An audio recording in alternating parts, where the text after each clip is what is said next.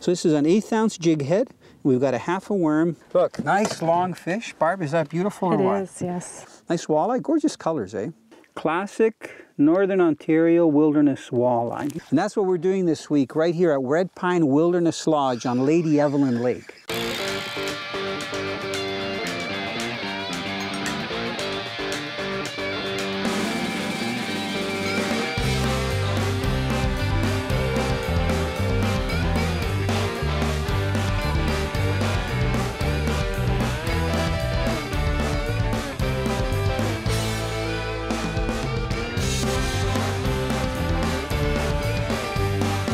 Canadian Sport Fishing, brought to you by Rapala, premium fishing gear crafted from experience. Yamaha Outboards, reliability starts here.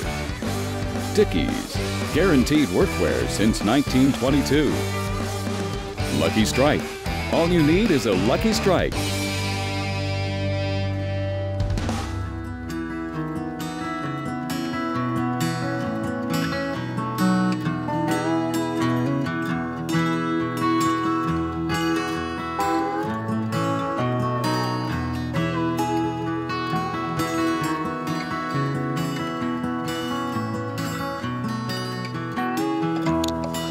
There's just something about going to an Ontario wilderness lake in the middle of July when the weather's nice, with your wife or your family or a whole bunch of friends, and enjoying some classic walleye fishing.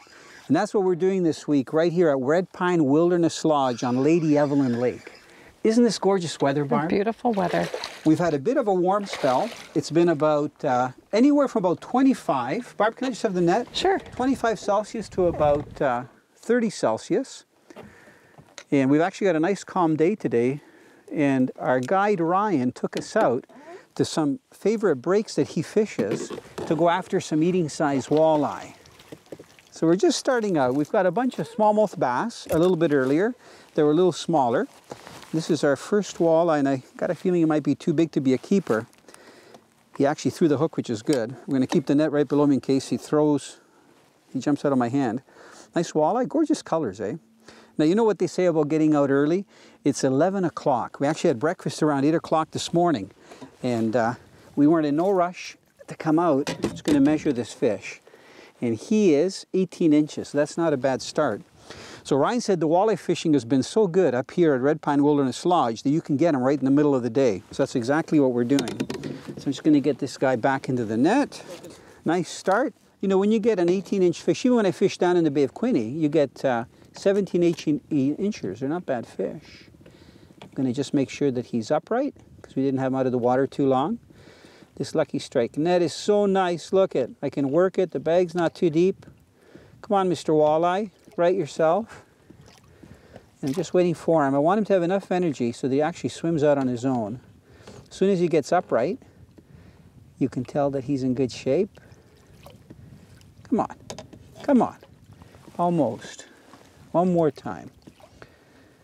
Maybe it's the warmer water temperature. There he goes. Perfect. He took off. Now, you know, Barb, that fish was actually hit in a slightly shallower water.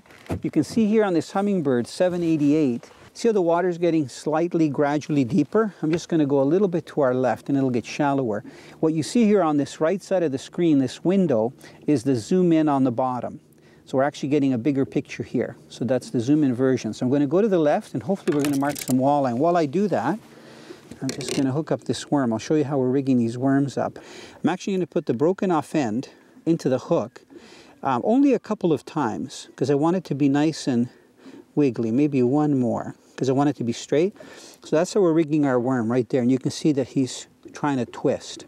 Okay, so this is an 1/8 ounce jig head. We've got a half a worm, and I've got the unbroken part at the end because you can see we got a little bit of action.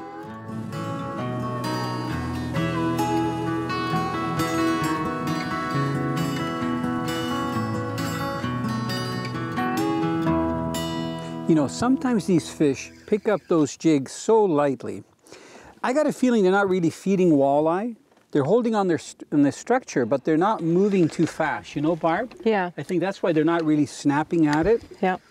And if we fished fast-moving baits, I don't think we'd hit them.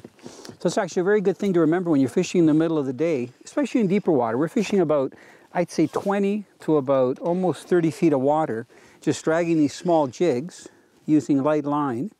This one might be a keeper. I don't think he's hooked really well, so I'm going to use the handy dandy net. Maybe not. Walleyes are so healthy here. This one's a little bit whiter and almost silvery in color. So I got a feeling maybe he came from deeper water. Let me just lift him up and show you. See if I can hold him without getting spined here. See how silvery he is? He's not really yellow, and that hook is right through the roof of the mouth, which is what you want when you're walleye fishing. Not hooked too deep. And let's see if he qualifies as a dinner fish.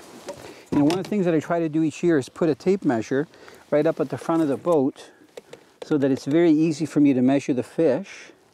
And this guy's 17 inches, so he's just over. This guy wants to go, so come on. Let's see him fly away. Just out of the mesh. Come on. Sometimes you want to swim into the net. There he goes, gone. We're about 2 hours northeast of North Bay, getting close to the Quebec border.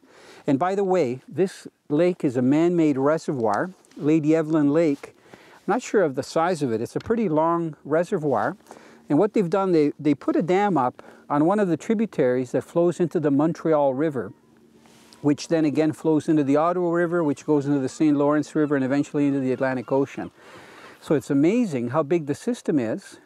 And because the water's regulated by a dam, it can fluctuate. For example, we were here last year, and the water was about 4 feet higher than it is this year. So if you look at some of the shorelines, you can see how far up the tree line is, just past our marker there. And the nice thing about the lodge, this year they've got a nice beach right out in front. So docks that we used last year actually dry. And the water line is probably about 30 or 40 feet away from the docks. All they do is readjust, and they put docks in where there's enough water for the boat. But it's an ideal situation because it's almost like a playground. You know, like some of our nice beaches in southern Ontario. There's families that are swimming there. You know, girls are sunbathing.